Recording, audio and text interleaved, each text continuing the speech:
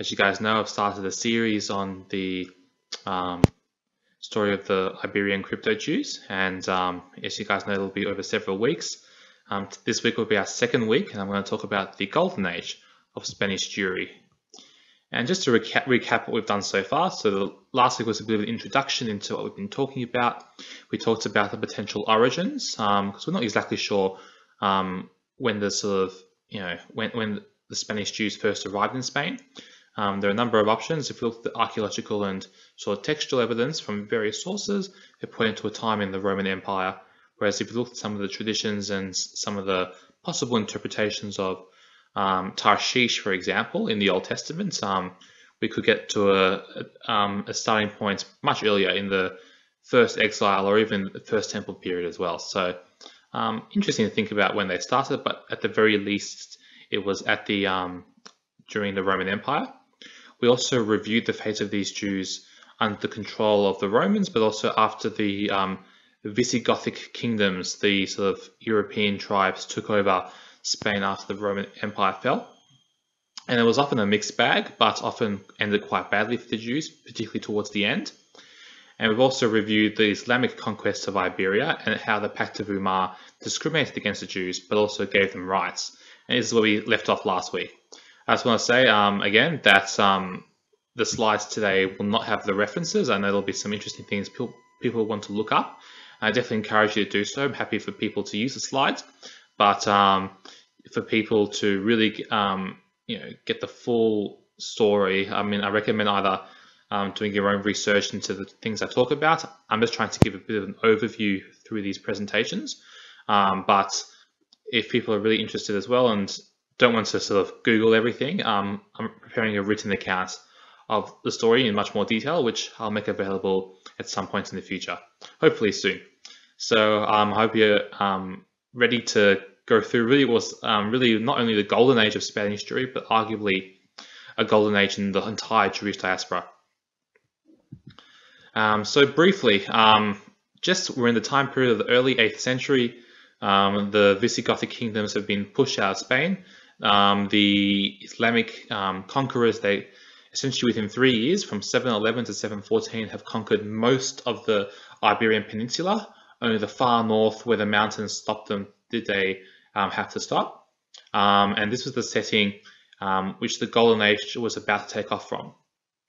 Now, in terms of just rough time frames, it's debatable how long the Golden Age actually lasts for. Definitely from the 8th to 11th centuries, so from the 700s to the 1000s, with possible extension a couple hundred years after that, 12th and 13th centuries as well. That could be considered part of the Golden Age as well, and that took place those 2 centuries mostly in Christian Spain. That was a period when the Christian armies started to push the Muslim armies back towards the south. So a lot of that was in Christian Spain, and they were actually quite did quite well in Christian Spain as well, but in Muslim Spain was definitely where they had their pinnacle and had the highest degree of success. By the 14th century, the situation had indeed far worsened for the Jews, and it was mostly a Christian Iberian Peninsula at this point. So definitely we're talking about at least 300 years, possibly up to 500 years when this lasted. And why the Golden Age? So why is this sort of period of time for the Spanish Jews and the Portuguese Jews, why is this period of time, considered the golden age of Jewish civilization, really? So a few reasons. For diaspora standards, Jews actually had some rights and privileges. So a lot of people talk about the Golden Age as being a utopia of multicultural existence and paradise. It definitely wasn't that. The sort of Muslim overlords, the Moors, they definitely discriminated against the Jews and the Christians who were under their rule, but they also were protected with their own rights as minorities under the Pact of Umar. And what was really helpful as well was often the restrictions were not heavily enforced for long periods. So for example, technically under the Pact of Umar, churches and synagogues were not allowed to be repaired once they were damaged. However, this happened quite a lot. So they actually were often allowed to repair their places of worship depending on the ruler. Jews were also allowed to study religious texts, not only to study them personally, but also to set up academies of Jewish learning to teach large classes of Jewish students. And what this allowed to happen was increasing numbers of Jews were educated in the Torah, in the Talmud, in religious texts, and this created a sort of a melting pot of ideas, a melting pot of learning, and this was a perfect sort of situation, a perfect groundwork to be able to, support new ideas and new thinking and really help Jewish culture, but Jewish scholarship flourish. And also, Jews were given a lot of freedom in secular matters as well. Jews were allowed to conduct business relatively freely, with very few restrictions on the scope of their business and who they can do business with. And that was really important because if Jews were on a level playing field with the rest of the world, Jews had absolutely huge advantage in business. So I know there's a stereotype going around, which has gone around for hundreds of years, that Jews are good at business and like business. Well, look, I can say from the Golden Age point of view, definitely Jews had an advantage when it came to business, and for three main reasons. Firstly, there was language. Jews were usually multilingual, at least 2 languages, if not 3. Many Jews in those days spoke Arabic, Latin, and a bit of Hebrew as well. And this is compared to the Gentiles, who mostly just spoke their one language. Of course, there were Gentiles who were very well versed in different languages, but Jews had a high proportion. In fact, the majority of Jews were multilingual, whereas the majority of Gentiles were only familiar with one language. That was one thing. Secondly, Jews were well versed and well acquainted with abstract thinking, probably from studying the Torah, studying the Jewish texts, which every Jewish male had to do. So even common Jewish, sort of the common Jewish man was actually quite well versed in complex thinking, complex reasoning from abstract ideas, which are not necessarily tangible hand-to-hand ideas. And that's a huge advantage when dealing with concepts and business ideas and money and things like that. So again, huge advantage compared to Gentiles who often didn't have the same level of scholarship. And also Jews often had international contacts, often from their compatriots in diaspora as well. So combine these three things, again, very, very hard to compete with other businessmen from other nations. Found it very hard to compete with Jewish businessmen because they were just in some, the 3 most important aspects of business: the thinking, the contacts, and the communication. Jews had massive advantages. So again, this made the Jewish community incredibly wealthy, and unusual for our diaspora, Jews were usually middle class.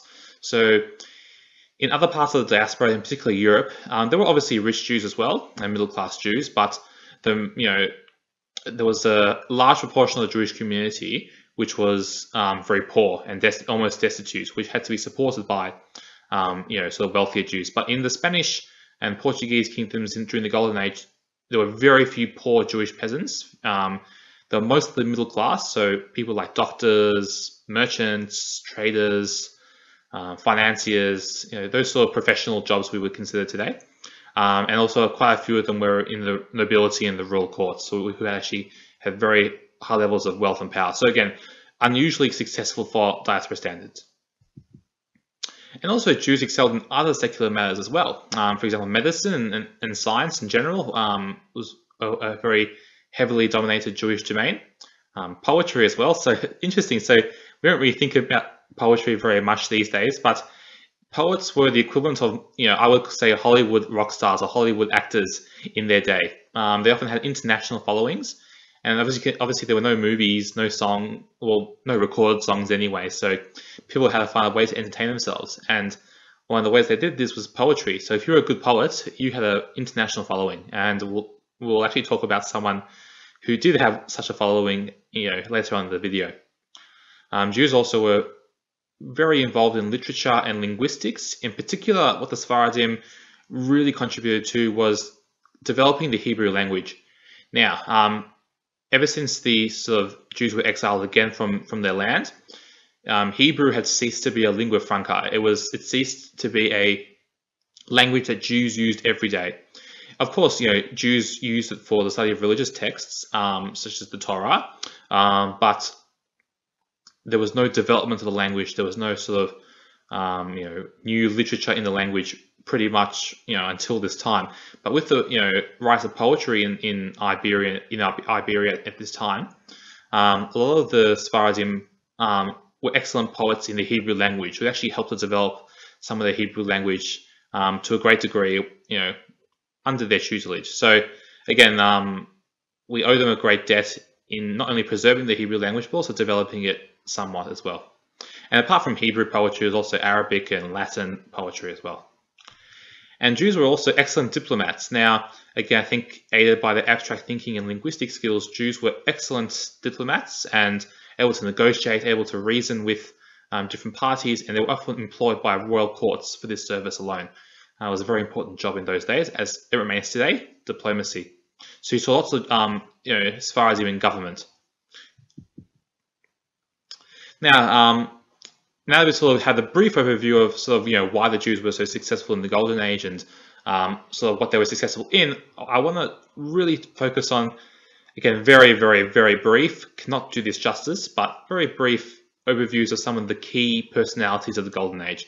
And just to get, I'll try to pick a few who were sort of covered different, who had strengths in sort of different areas to give you a breadth of idea of the breadth of the expertise and the success that these Jews had. And, again, way too short a summary, but this will have to do given the time we've got. So the first one I want to talk about is someone called Judah Halevi.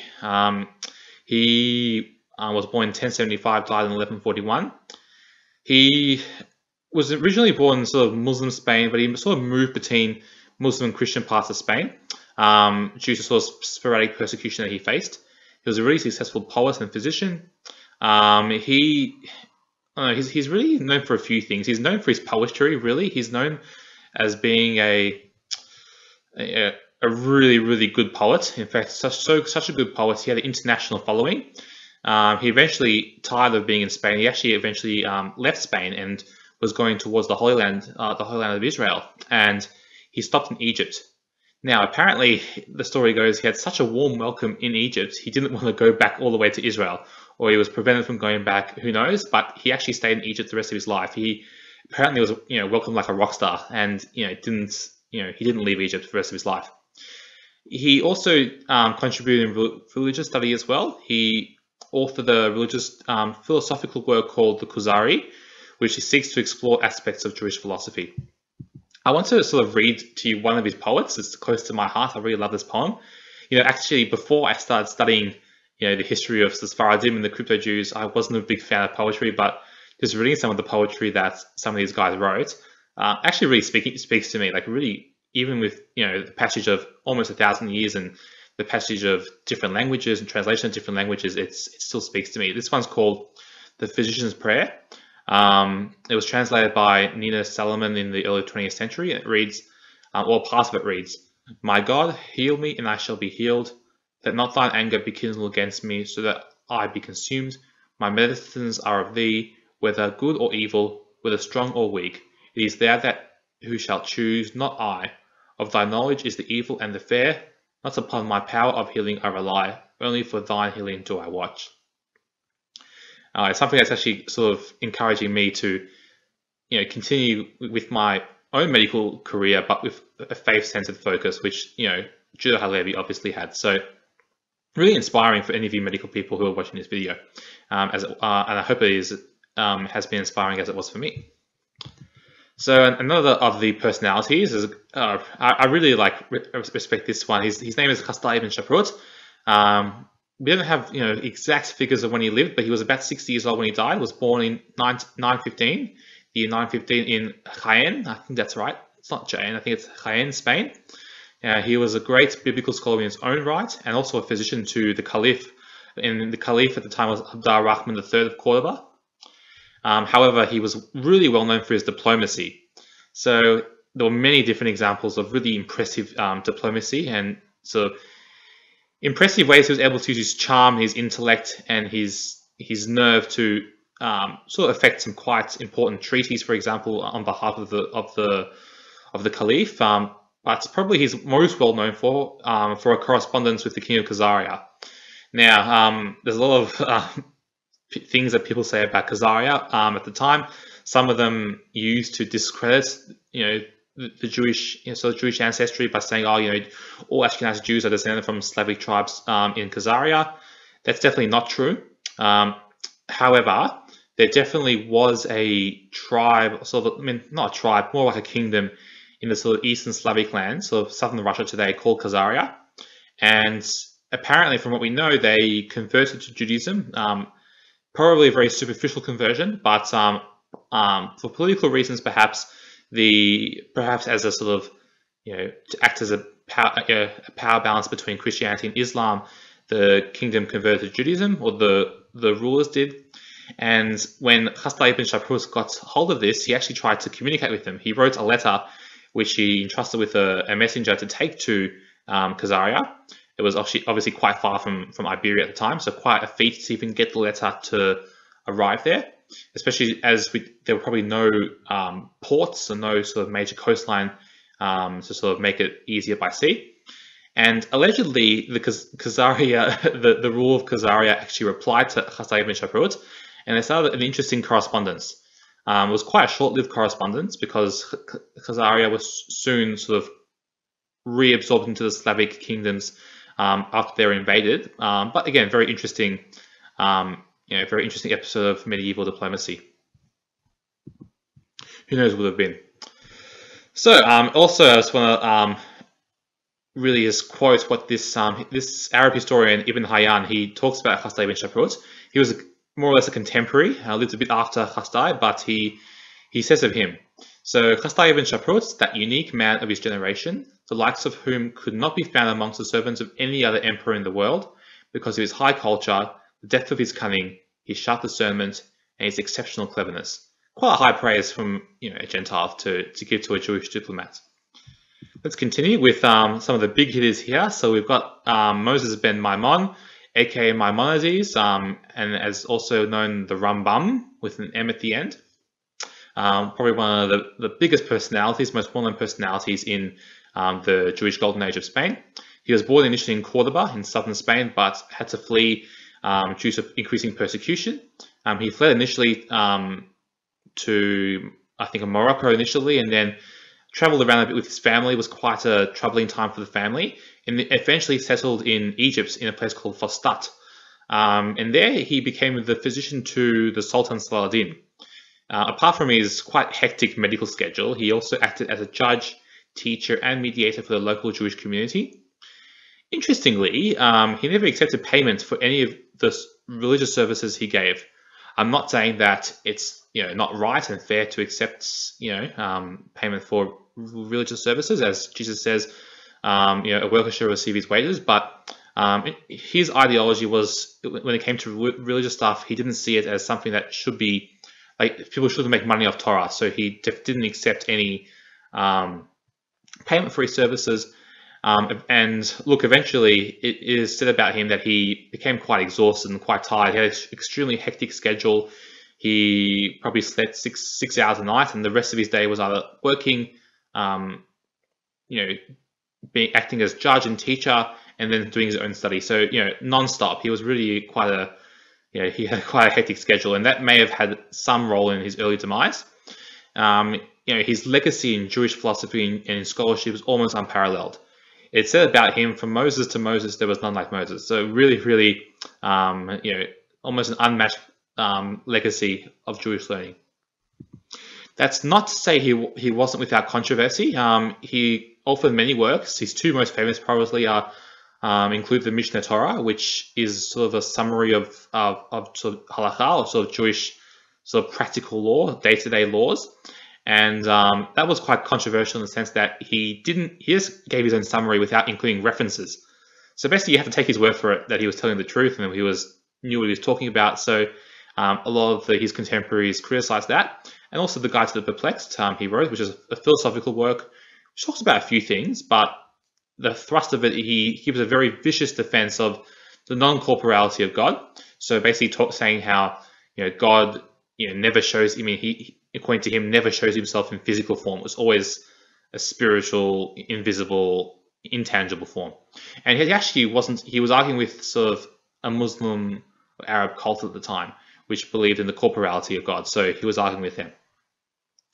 And he was known for having a heavy sort of rationalistic bent, so influenced by Greek philosophy, especially Aristotle, so downplaying the role of prophecy, downplaying the role of miracles, and that led to a great controversy in his lifetime and immediately afterwards, leading to actually some of his contemporaries denouncing his work and banning his work, and even contributing and burning his work as well. That's of course since the Jewish establishment has matured since then, and he has a great place in our history while people can be free to disagree with him on certain aspects of his philosophy.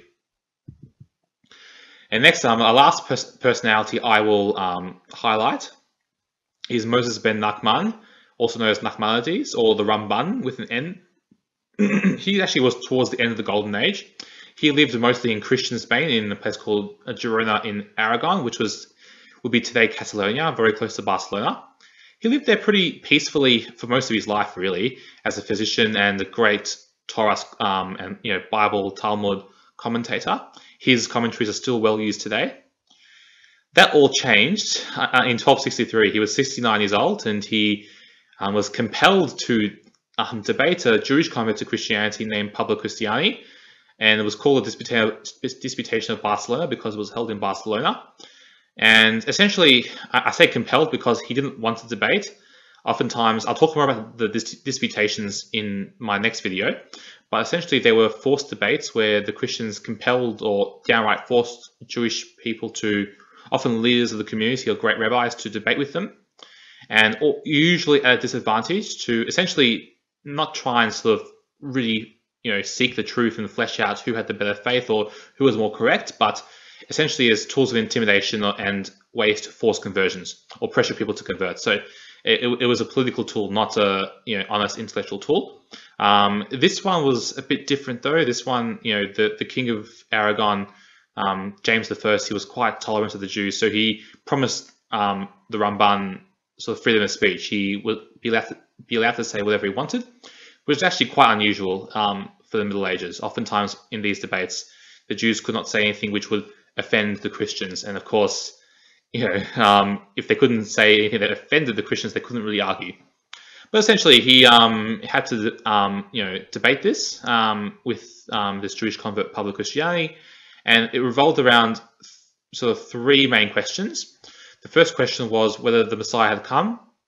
The second question was whether he would be divine or a normal human, and the third one was whether Judaism or Christianity was correct in faith and deed. Now, essentially, there are actually two accounts of this. There's the one that Ramban apparently wrote, and the other one, which was a church-sanctioned version. They're both extant today, so you can actually read both of these. I have a copy at home when you can actually read both of these accounts. Really, really interesting, because they sort of give their own perspectives, but the arguments more or less match, so you can actually try and study the arguments they use. It's actually really interesting. I don't have time to go through the arguments that they've used, but definitely worthwhile if you've got a bit of time. Anyway, the Ramban won the respect of the court, won the respect of the king. He actually rewarded Ramban with a large donation of cash to his academy as a sign of his respect. Unfortunately, the church wrote an account which the Ramban sort of disagreed with and found offensive. He thought it was spreading lies, so he wrote his own account. Unfortunately, when he wrote his account, he was actually tried for that because he was given freedom of speech during the debate, but he wasn't allowed to write things down. By writing things down, the Pope got involved and there was essentially a sham trial. But the king intervened on his behalf. The king demanded that he be present for all the proceedings, and the king heard the Ramban's defense, which was essentially, he said that, I did write down his account, but he wrote it down to try and preserve what he saw as the truth and to counteract the lies. And also, he never actually included anything that he hadn't said during the debate, which was when he was given free speech. There was nothing new that he had written. And the king found that to be a just defense. However, because the church was agitating for it mostly, he sentenced the Ramban to a relatively light sentence of 2 years in exile to appease the church. However, as the church sort of continued to protest against the leniency of the sentence, they essentially changed it to a permanent exile. So this guy, lived a relatively peaceful life. At 70, essentially he was a 70-year-old man at this point. He was forced to leave his land. Really, you can, just really think about if any of us who are watching in our 70s who had to all of a sudden, because of debates that we didn't actually want to participate in, have to leave where we were, the land we've known all our lives, leave all our family. He couldn't take anyone with him. So you got to really feel for the Ramban here. But he didn't waste his exile. He went his way to the Holy Land. According to tradition, he established a synagogue called the Ramban Synagogue, which is still in the Old City in Jerusalem. You can visit it today. And he died in Akko in 1270 AD. And I really hope we can have some sympathy for him. We can see here, but by the end of the 13th century, the Golden Age was coming to an end, slowly, insidiously, but definitely coming to an end. And this verse comes to mind from Jeremiah 22, verse 10. Do not weep for the dead or mourn for him, but weep continually for the one who goes away, for he will never return or see his native land. It's essentially saying here, weep for the person who has to go into exile, which Ramban, he sort of, in a way, ended his exile because he went back to the promised land, but he was definitely in exile personally from his family and his, the land he knew all his life. So definitely you can feel for the Ramban here. Now, I want to ask an interesting question before we conclude. And the question is there biblical precedent for the Jews' success in exile? Because, Jews, the exile is supposed to be a punishment for the Jewish people for the sins, and Jews have had actually, God's favor in exile, even though they've suffered persecutions. They actually have achieved quite a bit of success in exile, in particular with the exile in Spain. There were many centuries where the Jews were very successful. So I guess my question is there biblical precedent for this? And, I'm not going to give a straight answer because I don't really know the answer to this. I'm going to say maybe, perhaps.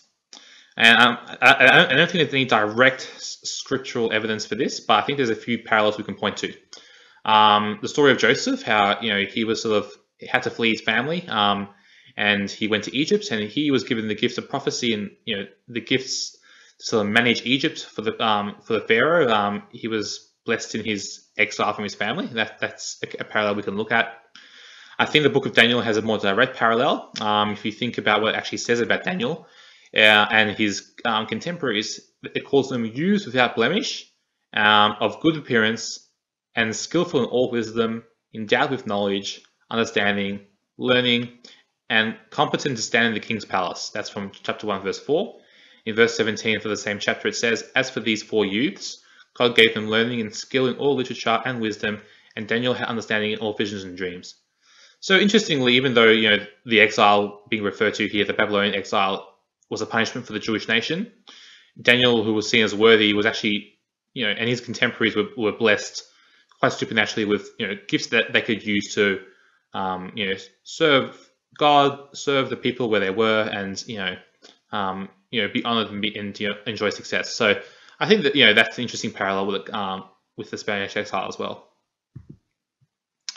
I'm also reminded, in terms of spiritual truths we can learn from the exile, about how the New Testament uses exile to teach us about these truths. Whether we are physically at home or in exile on earth, really, we believers are all exiles when it comes to our true home, which is, since the Messiah redeemed us, is heaven, actually. Heaven's our true home now. And as a result, we cannot get too comfortable on earth. And there's a few places in the New Testament which talks about this really well, which really explains it quite clearly. I'm just going to quote a few of these verses from 2 Corinthians 5, verse 8. Yes, we are of good courage, and we would rather be away from the body and at home with the Lord. From Philippians 3, verse 20. But our citizenship is in heaven, and from it we await a Saviour, the Lord Jesus Christ. And from the book of Hebrews 13, verse 14. For here we have no lasting city on earth, but we seek a city that is to come. So, I really found that it's useful to sort of compare the truths that we can sort of learn from these practical events in history. So I hope you enjoyed that. That's my very, very brief summary of the Golden Age. I hope that was interesting and useful to people. And I guess it was, the Jews are reminded here that we're all reminded really that we are destined to wander in exile.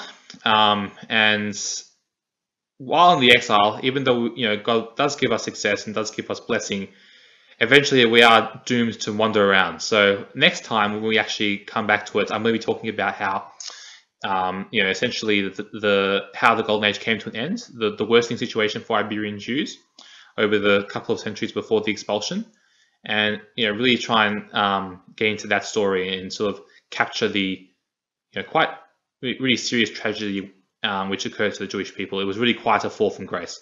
So I'll leave it there. Thank you very much for joining me in this Drash today, and I hope you enjoyed it.